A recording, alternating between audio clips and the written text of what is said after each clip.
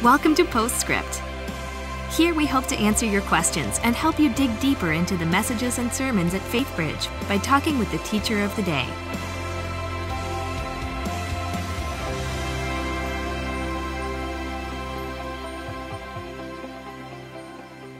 Hello and welcome to Postscript. My name is Adam McIntire and I am joined today by Ben Stuart, who just finished part 2 of his series on death. Ben, thank you so much for being here with us today. Thanks, man. Yeah. We've got a ton of questions to get through, so Okay. I'm just going to dive right in. Okay. So, first question is about Lazarus. You reference Lazarus in your sermon, and you reference how he was in a state of consciousness after death. He was aware of things, and so this person wants to know, where was he exactly? Was he in a ghostly state? And was he able to see and hear everything that's going on? Which leads into a second question. Can our loved ones who are in heaven now see what's going on in earth? Yeah, well, I would say there's 2 Lazaruses mentioned in the Bible. There's the one Jesus raised from the dead. Sure. We mentioned his story last week. Right. And then this Lazarus I mentioned is in Luke 16. It's a parable Jesus tells about a poor man named Lazarus who dies at the doorstep of a rich man, and then the rich man also dies. And as Jesus unpacks the story, Lazarus goes to a place in the afterlife where he sees Abraham from the Old Testament and converses with him. And so he's aware, comfortable. He doesn't really describe that space, but he's not a ghost, running around in his old house. He's up with these people. And then the rich man is in Hades, is what Jesus says. He's in a place of torment. Instantly, they're both there, and a great chasm separates the two, Jesus says. So they're both in these states, one in comfort, one in great discomfort. And that's the basis of Jesus' story, is this guy wants a chance to leave, go warn other people, and Jesus' whole story is, you die once, and then there's judgment. Now, it's part of a story, so can you take every part of it and say that's exactly how it'll play out? It's hard to know if Jesus was just trying to make the point you only die once, or if each part of that is, this is exactly how it plays out. Sure. I think it's probably wise or fair to say he's probably presenting things accurately as they are, that there is a place they go. And as you look at Paul, you go, that place is not just with Abraham, it's with God. I mean, it's in the presence of God. That's where Lazarus is. So he's not floating around the earth. It's different than being in a fully physical form, but what does that look like or mean? The Bible doesn't fully unpack that. Can they see what's transpiring on earth? It's not clear in that passage. They're aware of history as it rolls on, because the rich man is asking about, can I go see my brothers? Can I do whatever? And God tells him no. So is there a level of awareness? You can't say that definitively. I guess so. I would kind of maybe lean towards I guess so, based on Revelation. Even in heaven, there's a consciousness of what's happening in other places. But I don't know if I can be definitive on that. Sure, and I think with the subject of death, we're going to have to get comfortable with there being a certain amount of mystery. And we can't know everything. There's aspects God really wants to hammer, and the biggest one is, what have you done with the Lord Jesus Christ? Because at the end of the day, it's all about him. And even in this passage, it's those who die in Christ will rise with Christ, and our great hope is seeing Christ. I mean, so all of it is about Christ. And so these are good questions, but it's important to not lose sight of the main thing. Absolutely. And so another person wrote in, and they wrote about the Hebrew concept of Sheol, the grave. And they wanted to know, how does a Christian, someone who's in Christ, deal with this ancient Hebrew concept of Sheol? Yeah, I mean, I would say revelation, like revealing understanding of how the universe works, rolled out over time. And so I don't think there was mystery in the Old Testament of what exactly is happening after death. And so a belief in something positive happening you begin to see it in David. I don't think I'm going to be abandoned to decay, when his son dies. I think I'm going to go be where he is. And then you even see in Jesus' day when he's alive, they're even talking about the resurrection at the last day. And so this was in Hebrew thought, but there was ambiguity for them about what happens beyond the grave. And so it's not inconsistent with the New Testament, but it's dimly lit in the Old. and the wattage turns up in the new, that we see and know more about it. Right. Would be a really short answer to that question. No, it's good. That just wasn't something that they were concerned as much with. It is. Yeah. So another person wanted to, they had a question about cremation. You mentioned your father was cremated, and cremation's been on the rise. And they want to know, is it biblically acceptable to be cremated? Is that okay? Yeah. John Piper did a longer article and video on this that I thought was good. The short view, which is the same as my own, is if you're getting cremated because of the cost, that's sort of a bummer. I mean, historically, Christians have been buried because of the imagery in the Bible of going to sleep, and then your body rising and resurrected. And so that's where historically Christians have wanted to do that. Sure. But is it wrong to be cremated? There's nothing that says that. Cremation is not a historically Christian idea, but it's not and then you'll be in trouble if you do it. It's okay. It's not ultimately determinative of what happens when you die. Sure. What's determinative, what have you done with Jesus? So, so my dad wanted to be cremated. So I said, I want to respect that. That's why we did that. But it wasn't, I probably would have, if it was left at a 0, I probably would have buried him. But I don't think you've sinned either way. No, and I think people worry sometimes with the idea of resurrection of the body, with creation, that we might mess that up in some kind of way. But God can redeem and restore anything and everything, and so I don't think that should be a stumbling block. And he will. I mean, people decay, compose their bodies. So this recomposition, whatever's going to happen at the end, is a pretty radical moment. And God's okay with a lot of mystery around it. Yeah, absolutely. And so here's another question that I think a lot of people, whether they admit it out loud, they wonder about this.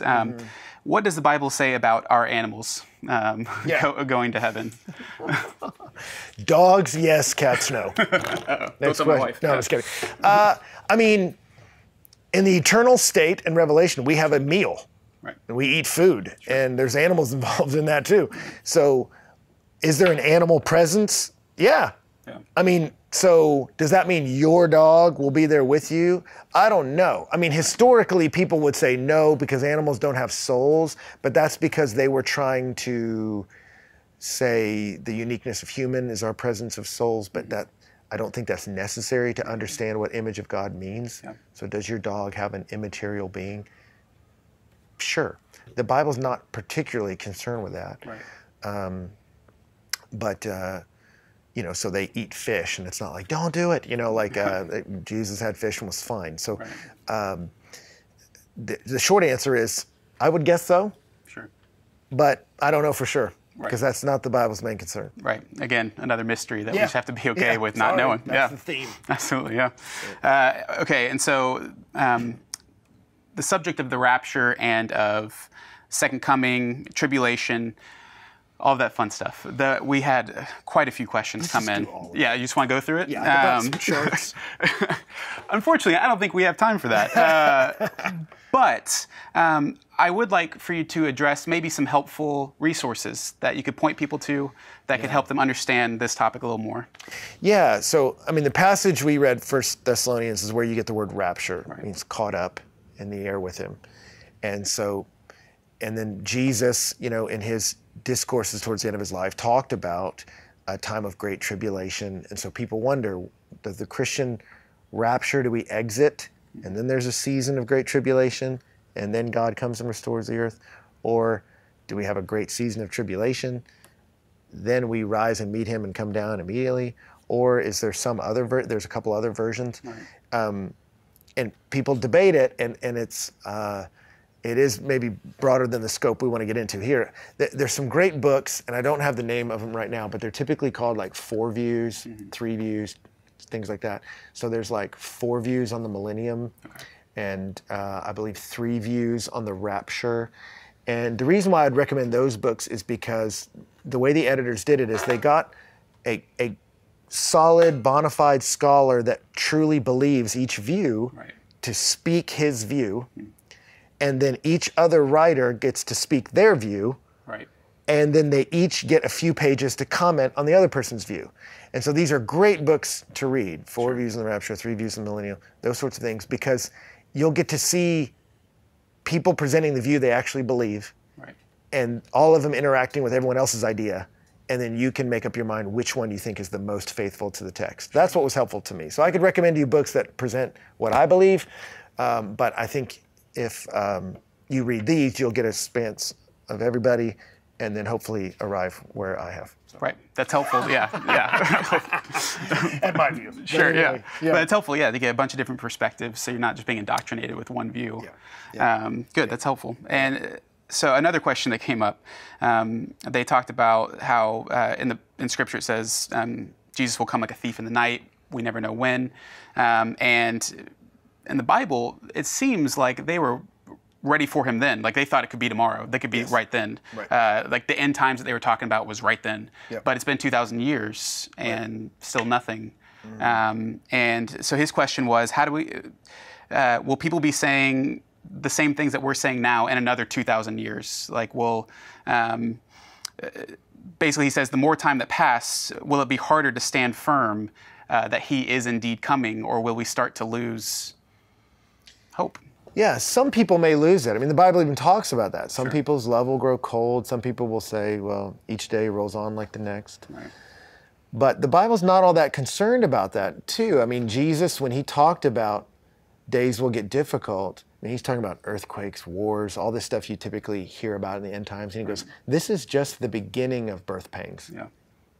So he's like, all that stuff you see is signed to the end. He goes, oh, that's like barely the beginning of the end. Right. And you go, what does that mean? And at the end of the day, what it means is things are going to get worse before they get better. But the timing, Jesus was real clear. I'm not going to tell you, and you don't know. And so anyone who says he knows doesn't know what he's talking about. Right. And so there was a sense of expectation, but there wasn't disappointment. Like when Paul realized, when he wrote the Thessalonians, he was like, we who are alive will be caught up. He kind of thought he'd be in that. Sure.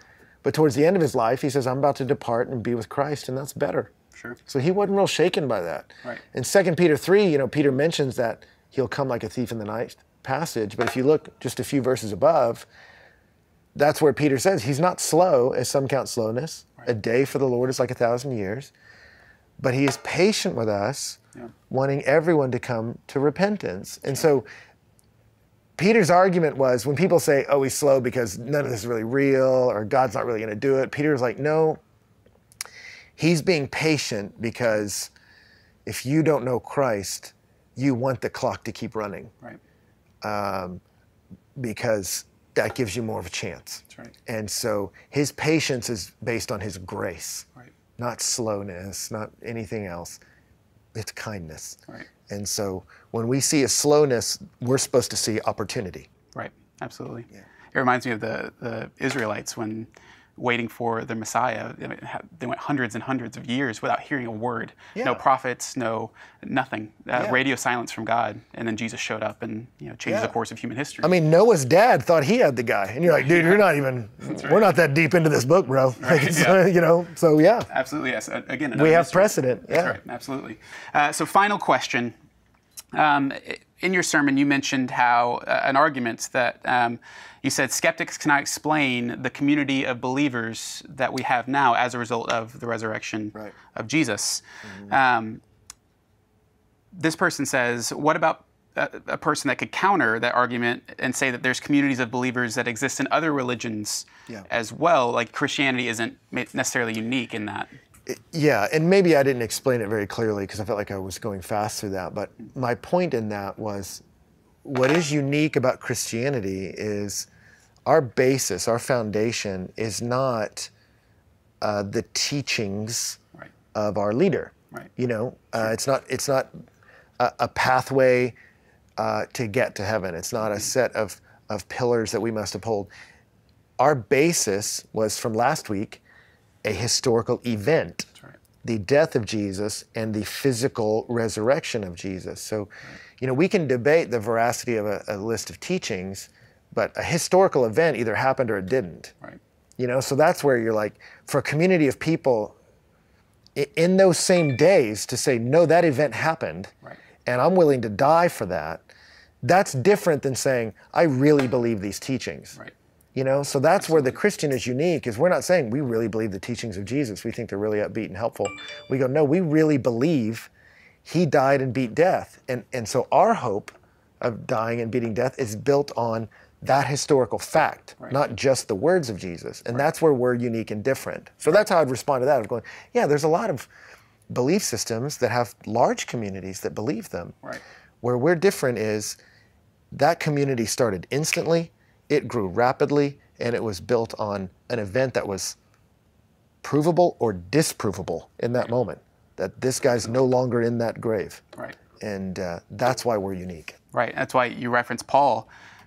He wrote his letter within the lifetime of so many eyewitnesses who knew Jesus, talked to him, lived life with him. And it would have been so easy if you would have written those letters as a scam or a lie for people to be like, no, that's not true. That's completely false. I mean, he said it last week in the passage last week. He said, go talk to him. Right. You know? Exactly. He's like, many of whom are still alive. He's saying, like, you can go talk to these guys. Absolutely. You know? Paul said it when he was on trial. He said, this has not been done in a corner. Right. He said, exactly. this happened in front of all you guys. Right. And so it's an event, and that's different. Absolutely. Well, Ben, thank you so much Sure, man. for Thank being you. here with us. And thank you all for tuning in. We will see y'all next week. Thanks for joining us for Postscript. Help us keep the podcast interactive by submitting your questions during the morning services. Learn more at faithbridge.org/postscript.